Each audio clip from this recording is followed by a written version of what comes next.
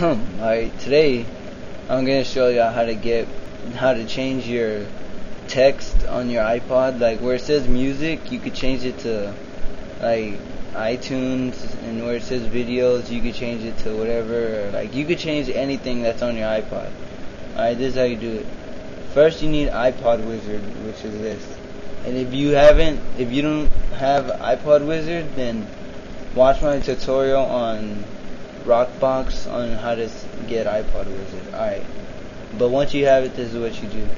You go to iPod, which is up here. Under edit mode, you switch down to where it says iPod and load iPod firmware. Your iPod has to be plugged in at this right now, and it will load up everything that's on your iPod, okay? What you do is let it load, and then go to strings and put lang block 24.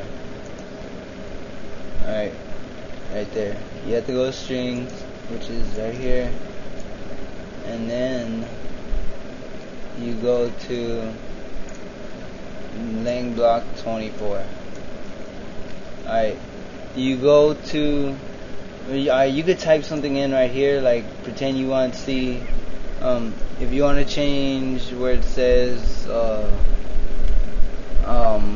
what is there, games, or like whatever. Like if you want to see change where it says songs, you type in songs and put find. See right there. But see, mine isn't under songs right now, so under mine it's under iTunes, so I would search iTunes, but you would search songs. See mine, that's what it says under my main menu. Or like where it says playlist on the go, instead of it saying on the go, it says prolifics list. That's what it says under mine. So I find it. Oh shit, that's not even how I spelled it. Oh, prolific. I don't know, it's something like that.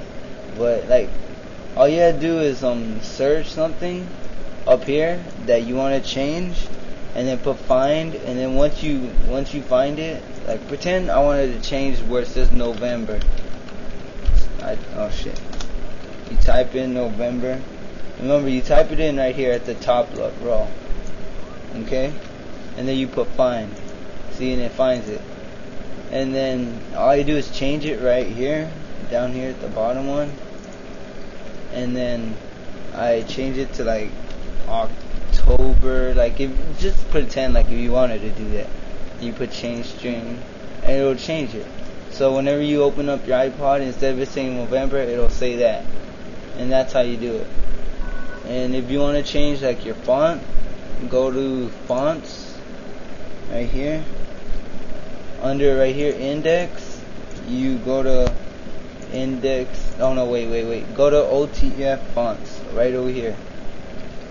Click on it, and right here under index, under the bottom index, you click damn, how do you do this? I forgot. No, right here. Up here.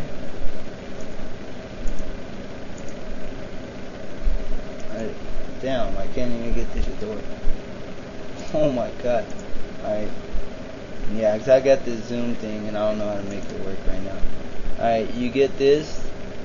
Alright, well this is the top one. You change it to index 1, and then you put make font, and then you change whatever you want to change, like, and then once you change it, it'll show you right here. You could put strikeout or underline or whatever you want to do, and put OK, and then it'll change it on your iPod once you push right up here, and it'll write it to your iPod. But I'm not gonna write it because I already like it perfectly the way I have it, because it's a custom one.